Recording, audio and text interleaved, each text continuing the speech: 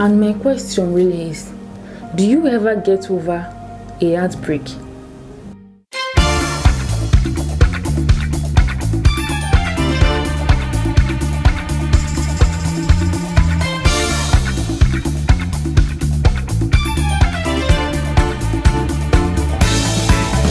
Hi guys, welcome back to my YouTube channel. If you are new here, make sure you subscribe, and if you are not, thank you for sticking with me.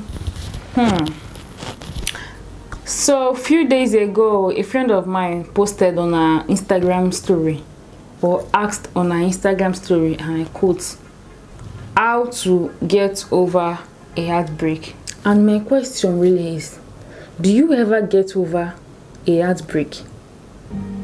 Well, from my point of view, I don't think you actually get over a heartbreak. You can only choose to move on. Moving on doesn't mean when you remember what happened, you won't still feel bad. You can't just completely erase the pain and everything away. Pain is part of life. Pain is part of one's life. Feelings is part of one's life. So I don't think you can actually get over a feeling, like get over a heartbreak, something that hurts you, that pained you. Just get over it like that. You can move on, of course. You can move on, get over with life, move on, like do things. But whenever the thought of the event comes to your mind, it will still be painful, of course. It will still be painful, of course. Moving on does not take the pain away. It can definitely subsidize, it can reduce, but you still feel pain that, oh, why did this happen? Oh, why did this person do this to me? Oh, why did this person die? The death of someone is actually a heartbreak. When my grandma died last year, now I still feel like she's still alive, because it doesn't feel like she's there to me. Last year I really cried. I cried like because that was the first time losing someone close as an adult. So it really pained me. I cried blood, and I still remember. I remember every day, and every day I remember, I still feel bad. Like I feel hurt, I feel pain. Like why now? Why you get? So it's not like I've not moved on. I don't cry anymore, of course. I don't cry, but anytime I remember her death, I feel bad again. Like I feel pain. Like, oh God, why did this happen? So I think it's similar to heartbreak too. Someone has done something painful to me, like that pierced my heart. It's been so many years, and anytime I still remember the event, I still feel pain. Like why did this happen? Why did this happen? Why this person did? It's not like I feel bad anymore. No, I've moved on, of course, but that doesn't mean anytime I remember the event, I don't feel pained. You get?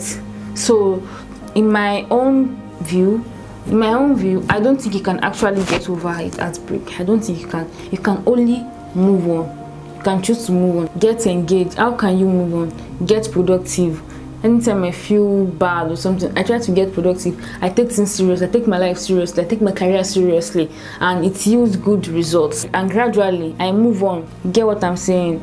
This message is for anyone feeling down after going through a heartbreak, maybe losing someone or losing a loved ones. Not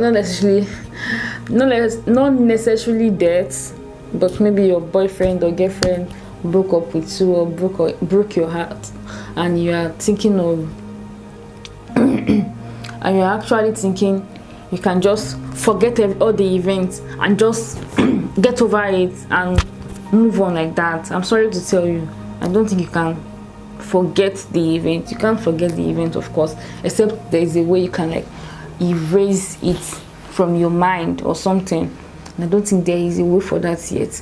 So all you just have to do is stand up, get back to life, continue. Life goes on, move on. You only have one life to live, and live it to the fullest. So don't let anybody make you just lose yourself in the process of you healing from a heartbreak, which you won't eventually heal. You can. I don't think you can heal from. But if you think otherwise, if you think you can actually heal from a breakup from my heartbreak, like totally forget the event, the pain, then let us know in the comment section. Today is a very short video, as you can see, but your suggestion is needed, of course. How do you get over a heartbreak? How do you get over it? Do you actually get over it? Let me know in the comment section. So please do share this video, like, subscribe, comment.